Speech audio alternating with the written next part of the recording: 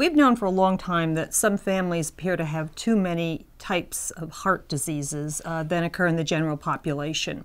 And that increase within a family often makes us think that there is a genetic underpinning or cause for their heart disease. And over the years, my research group has been very involved in finding these families and understanding what exactly is the cause of this increased rate of heart disease within their particular family. We now know that what the cause is a change in the DNA structure or the genes that encode important proteins that are made in the heart. So here at Brigham and Women's Hospital, we were one of the first institutions around the country and indeed around the world to pioneer the diagnostic testing of patients who are at risk for genetic forms of heart disease, including hypertrophic and dilated cardiomyopathies.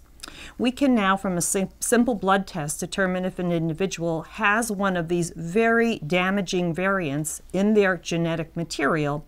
And if they do, we can help them to recognize the likelihood that they will develop that condition or not. And furthermore, we can intervene. For example, my colleagues in the subspecialty of arrhythmias have better devices and medications to prevent arrhythmias. Our colleagues in imaging fields have the opportunity and the capacity to identify individuals who are at increased risk for their heart muscle to fail and function and to develop heart failure. And we have treatments that can reduce those risks, even though we haven't yet directly addressed the genetic cause of the disease. For some cardiomyopathies, in particular hypertrophic cardiomyopathy, the disease thickens the heart muscle in a way that really inhibits normal blood flow out of the heart and to all of the organs. And we can treat that in two ways. We have a superb group of cardiothoracic surgeons who can remove a small piece of that tissue and improve the flow of the blood and reduce symptoms quite dramatically, or we can do a less invasive procedure through the cardiac catheterization laboratory. In addition, in people who have dilated cardiomyopathy, we know that their heart function is reduced and sometimes they need some additional support. We can introduce an assist device to have their heart pump more normally and allow them to go on with their daily living activities, or when very extreme, we can do cardiac transplantation. Both of those treatments are available here at Brigham and Women's Hospital by highly skilled and really dedicated physicians.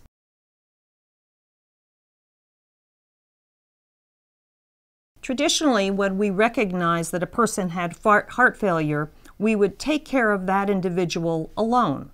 Today, when we know that there's a genetic cause for their heart condition, we can then begin to ask whether other family members are also at risk for the condition. In particular, the patient's sisters and brothers and their children.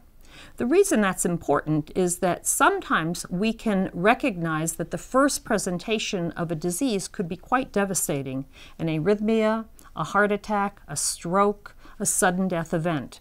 And if we know that an individual is at risk for a condition, even if they don't have symptoms, we have the capacity to intervene and to prevent those very devastating events.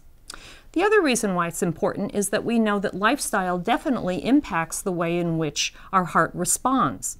And in many instances, some very simple preventative measures are very beneficial. For example, we know that adverse events are more common to occur when people are very strenuously exercising, such as occurs in competitive athletics.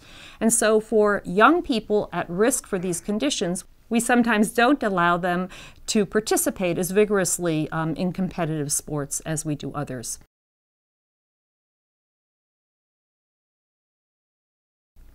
There's a lot of work going on in the research laboratories of Brigham and Women's Hospital, and our goal is ultimately to not only define the genetic variants that cause these diseases, but to understand the mechanism and to find new treatments that more directly will take care of the problems that are caused by these genetic variations.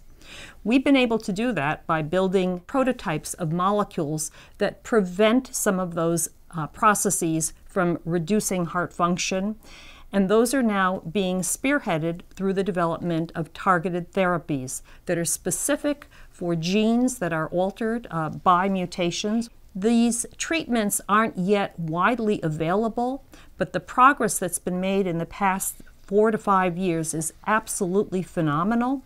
And within the next couple of years, clinical trials will begin to really understand if these molecules can prevent the development of disease or delay the progression of these genetic forms of heart disease.